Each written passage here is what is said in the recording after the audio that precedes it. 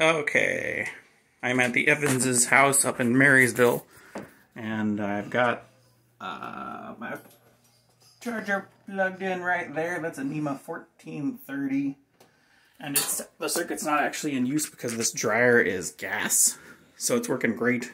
So I've got a NEMA 1430P to a NEMA 1450P, and then that connects to the actual EVSE, the ZenCar. And it is getting, I can get past the glare here, it's set it to 24 amps, it's pulling 21.7 right now. I don't want to try setting it any higher because I don't want to blow the circuit. So I've got it going out here, and it goes through this door into the garage, and then it goes here, and here's the first extension.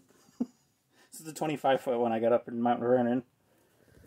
And then it goes out here, through the driveway, underneath this tree, and then it goes over to here, and I had to use my 10-footer. So I've got my 10-footer right here, and then it manages to make it all the way out to my car, which is charging at the amount you saw on the on that screenshot. But oh, don't want to trip over it.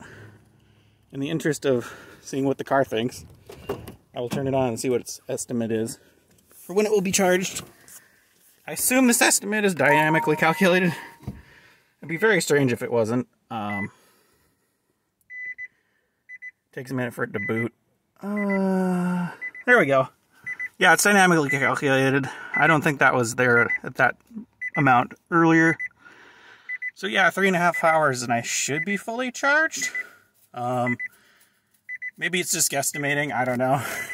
Where am I at right now, percentage-wise? I'm at 33. I was at 19 when I started charging at maybe 6:30. Because I didn't get this cable completed until a little later. I had to wait for Scott to get home. He drives for Uber. He drives that Jetta there for Uber. I had to wait till he got home to get permission to connect the cable. So yeah, I'm charging and it's awesome. I will now stop the video and my car will stop. Oh, it's still on. I need to turn it off. I'll be very angry if I leave it on. Oh, turn off. There we go. Shush.